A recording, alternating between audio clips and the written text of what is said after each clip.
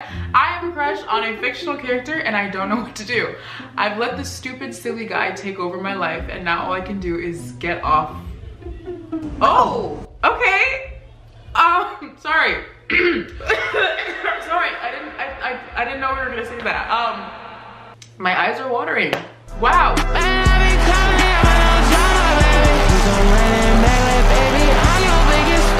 Hey! Hi guys. Welcome back to another video. Confessions! Woo! Not just any confessions though, y'all. We're gonna read those Valentine's Day confessions. Wait a minute, hold on.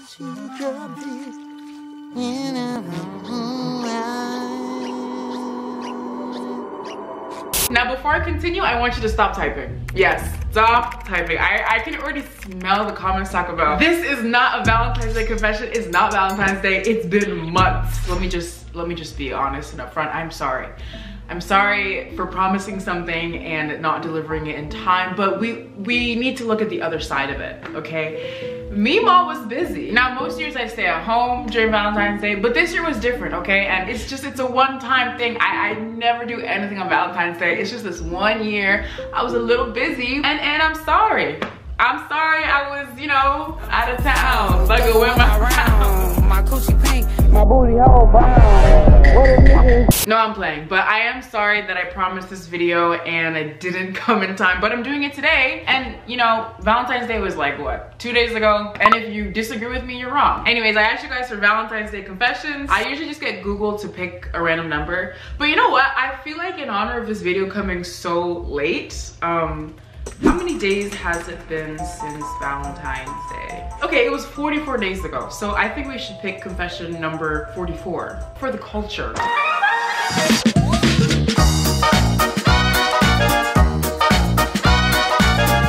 I once got so obsessed with a boy, I would carve his name into my bedroom walls with a knife.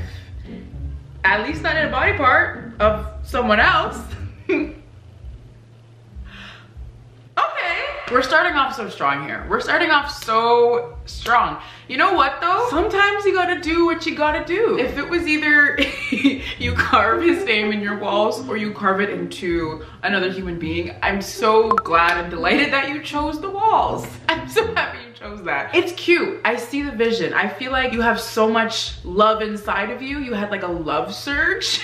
So you took a knife and you applied that to the wall. I feel like for the ranking, I can't even try and lie because I'm actually such a bad liar. I have to put it in, did I just read my own confession? Let me explain. When I was in the first grade, I had this like insane crush on this guy named Kuba. I don't think he's gonna see this, so we're fine, but I literally like went home and would like draw hearts around his face in the class picture. My sister actually found the carving and she like tilted it towards the sun and she's like, why did you draw a bunch of hearts around his face? And I'm like, what do you mean? Like, what are you talking about hearts? Like, that's crazy. No.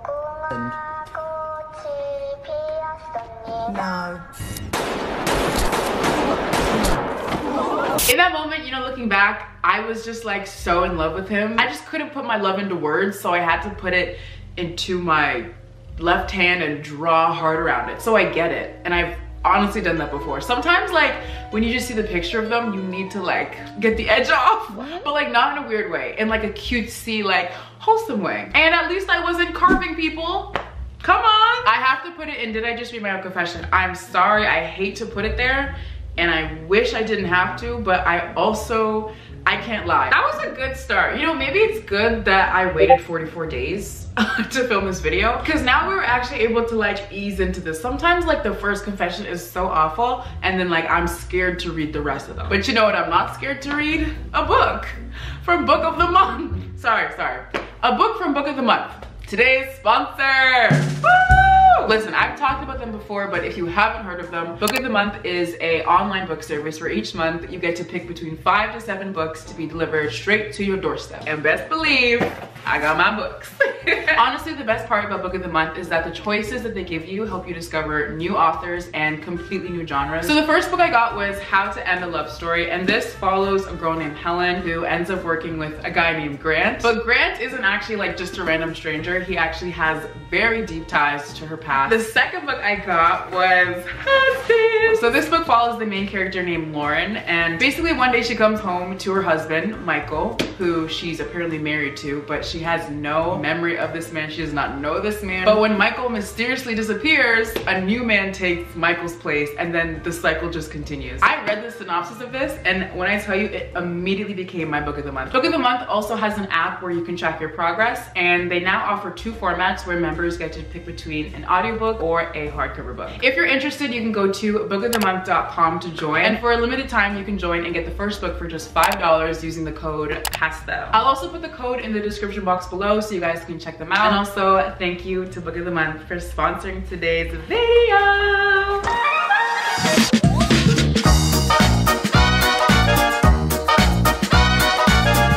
I have a crush on a fiction.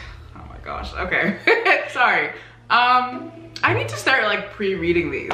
I have a crush on a fictional character and I don't know what to do. I've let this stupid, silly guy take over my life and now all I can do is get off. Oh, okay. Sorry. Sorry, I didn't know we were gonna say that. My eyes are watering. Wow, we're so open and honest here. I love this. I love this community. All I can do is get off to the thought of him, but he's not even real. Anyways, love you, Grandma Furry. Wow. Wow. I'm the furry? I bet your fictional crush is literally Nick Wilde. Who's the furry now? Both of us. But what you saying is just shut up and let me go. Oh my gosh, wow. There's so much to unpack here. I want to drag you for calling me Grandma Furry, but honestly, you know me too well. I can't, like, I'm done trying to beat the allegations, y'all. Let's just face it, I'm a furry.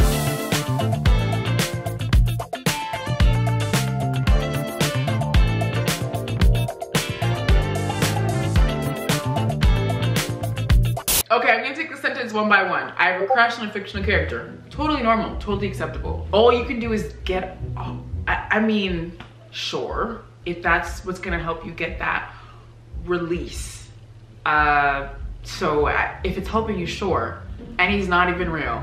Honestly, I'm at that point where I don't know if it's better to be doing that to real people. Like the fact that it's a fictional character, it's like, okay, at least he's not real, right? Like, is that agreeable, or is that like, are y'all looking at me through the screen like, oh, that's not, is it not better that it's a fictional character rather than a literal TikToker? I don't know. I feel like because I don't know who the fictional character is, it's kind of hard for me to rank this. Like I just feel like that's so necessary for me to rank this confession. Like, who is a character? Because let me find out it's the Lorax. If it's the Lorax, I promise you, I'm locking you in jail and I'm taking those keys and I'm throwing them away. No, I'm swallowing them. You are never gonna see those keys again. Because let me find out you're getting off to that fluffy tangerine.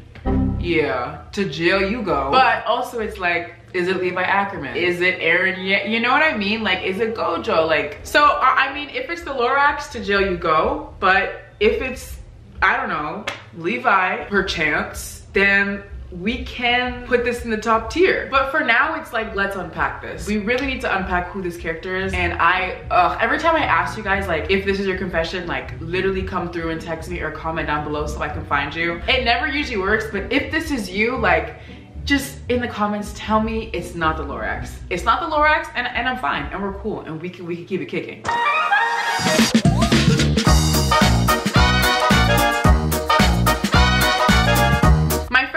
Met this guy on Tinder and they went on 2 dates together. Yesterday she told me she was pregnant with his baby and he proposed to her when they found out. So now they are on their way to get married and have a kid after 2 Tinder dates. And that's not even the worst part. My other friend, who has been in an on and off friendship with my pregnant friend, texted me last night saying that she matched with someone on Tinder and sent me a screenshot of my pregnant friend's baby daddy. Wait, this is so messy. I'm so confused right now and it feels like a prank. I don't know if I should tell my pregnant friend that her now fiance is cheating on her or if I should just step back and watch it unfold. LMAO. I am in college right now and I already am dealing with too much. What do I do, Grandma Teb? Help. I'm sorry, I would have to bring it up or talk about it. This would stress me. Having exams, having tests, having lectures, and on top of that, your best friend is pregnant after 2 Tinder dates, but that also is the same baby daddy that also is on Tinder that your other best friend matched with. Like, that would actually give me a brain aneurysm. But the question you asked here is, what do I do? And honestly, if these are your friends, you gotta get to the bottom of it,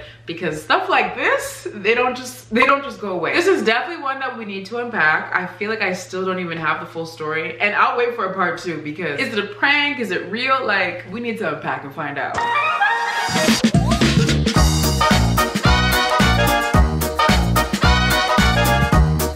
Never dated before, no hold hands or anything, and I'm in college.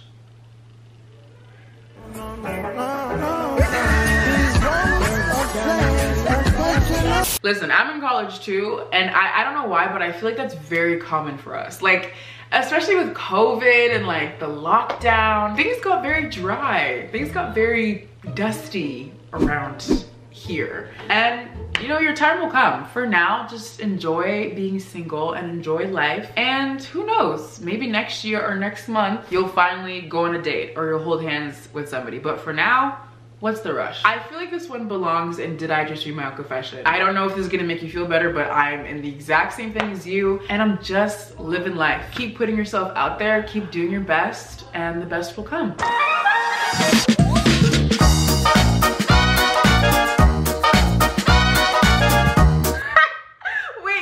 Jump from the last confession to this one, I don't even want to read it. I got my ass railed like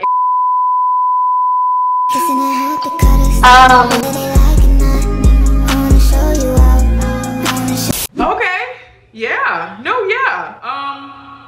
Listen, as long as it was consensual, as long as you had fun, and as long as it was enjoyable. I'm so sorry to the person in the last confession. Like, if that was you and you had to listen to this, like, I'm sorry. I don't plan this out. Like, it's just Google picking random numbers. I'm gonna put that in. That should be me.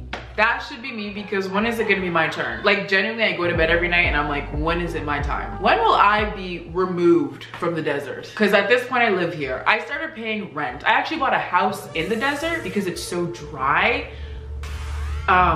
Sorry, this isn't about my experiences. This is about you and your pig railing. So listen, it sounds like you had a good time, and if you like it, I love it.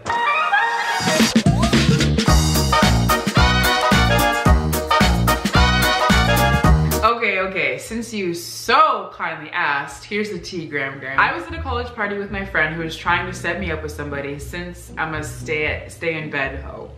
She gave me a drink and said something like, this will help you get in the mood. I trusted my friend, so I drank it, and it was disgusting. Don't drink, kids.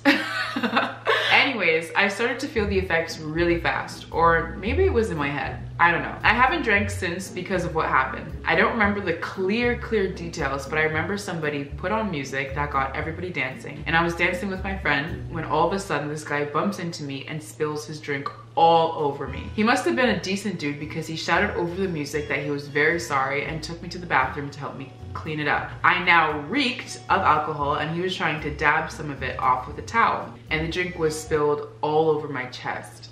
Wait a minute, hold on. This is starting to sound like a Wattpad scene. I'm sorry. This is sounding like you stole the plot from some like random Wattpad written by a 13-year-old. It was straight out of a Wattpad, for real. No, literally. Because after he finished helping me clean my shirt, he must have noticed how tipsy I was, because he leaned in and whispered, I can see how wet you are for me.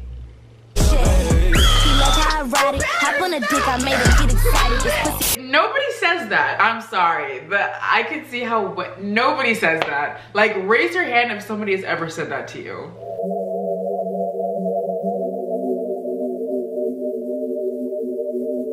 IDK what he thought was gonna come next, but with the Lord as my witness, I wasn't drunk enough to get turned on by a Wattpad comment. So yeah, never went to a party again, and after I told my friend what happened, she agreed. JK, I made it all up. LMAO. Okay.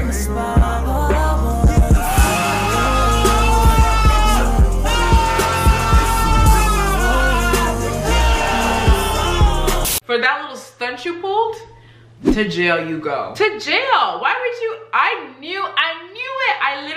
I'm sorry. The drink spilling over your chest and like the scene, I knew I read that somewhere and I should have stopped reading. I knew this was not real, because who actually says that? Especially strangers at a college party. Like, as hot as that is to read on paper, like I feel like I've read that in a book and I've been like, ooh, like this is good. Reading that on paper is one thing, but actually like envisioning somebody saying that to me, bro, if somebody actually, like, especially a stranger, bro, like imagine somebody said, I see how much you love me. do I know you? Like in my head, I want that to happen to me so bad, but I just know in the moment I would vomit. I would vomit on the spot. You're staying in jail though for wasting my time. I knew it.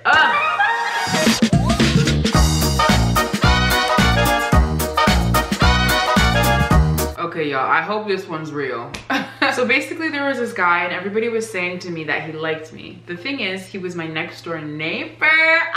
Wait, that's cutesy. I want a cute neighbor so bad. Oh my gosh, guys, you know how I was saying like I just moved out and like, you know, new house, whatever. I feel like our neighbors are cute, but I can't get like a good look at them. I've literally only seen like glimpses of their faces, and first of all, there's like 20 people that go in and out of the house, so I'm like watching and I'm like, who actually lives there? Anyways, there's like a window downstairs and like you can kind of see out of it and like see directly into the other person's house, which is so creepy. But anyways, I was literally in the kitchen making TikToks, just like being whatever, and then I looked over and my neighbor was at the table looking. I'm like, hey neighbor. But then he turned around, so I'm like, he definitely hates my guts, and he definitely wants to skin me alive.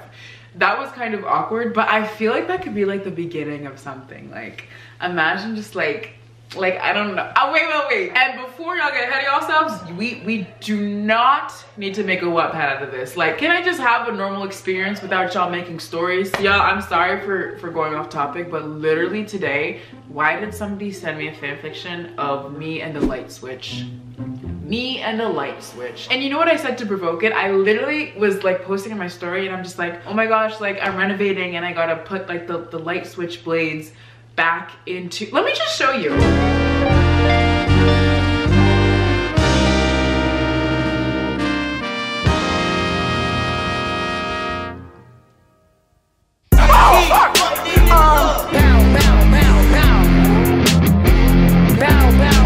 I feel like I just had to get that off my chest. Okay, back to the story. I'm sorry, I feel bad. I feel bad for just going on a random tangent. I'm very sorry about that, but we're gonna resume. Basically, there was this guy and everybody was saying to me that he liked me. Thing is, he was my next door neighbor and back then I didn't know it. By the way, I didn't like him. He used to talk to me every day in school, and when I wasn't there, he would ask my friends if I was sick or something. IDK. One day I came to school on Valentine's Day and everybody was staring at me. I thought that there was something on my clothes, so I asked my teacher if I could use the bathroom. When I came back, I saw the guy sitting in the seat next to mine holding something in his hand. Wait, this is kind of good. I went up to my seat and saw what he was holding. He was holding a rose and a whole ring. Oh, a ring.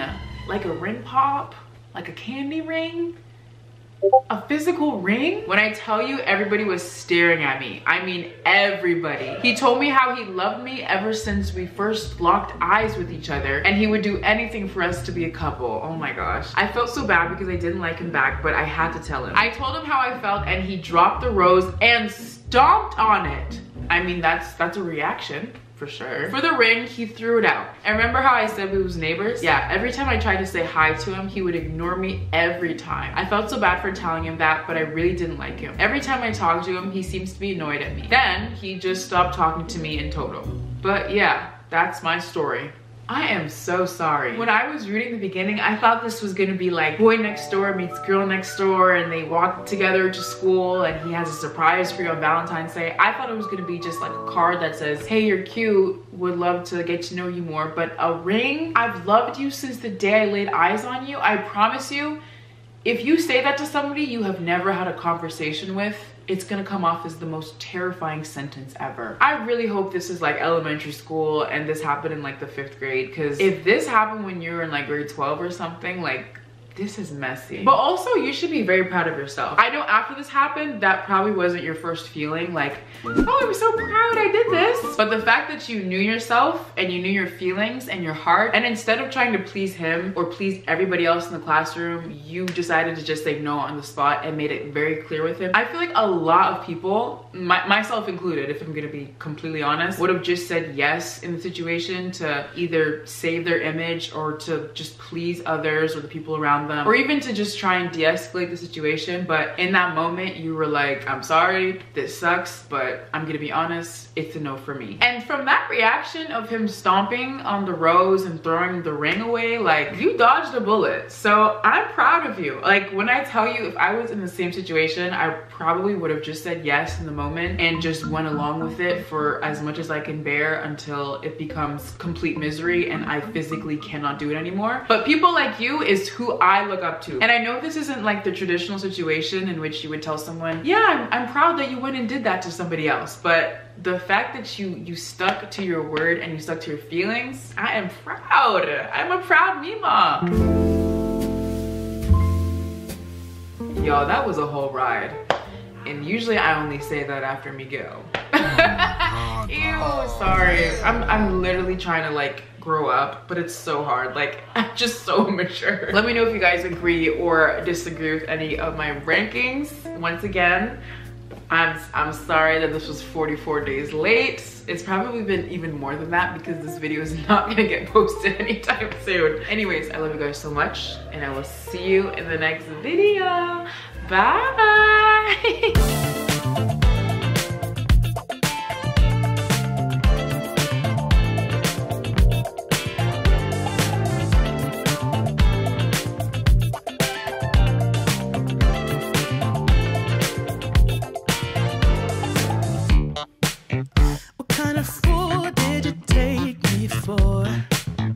I've seen it before. Call it what you want, I'm done. Your bag's in front.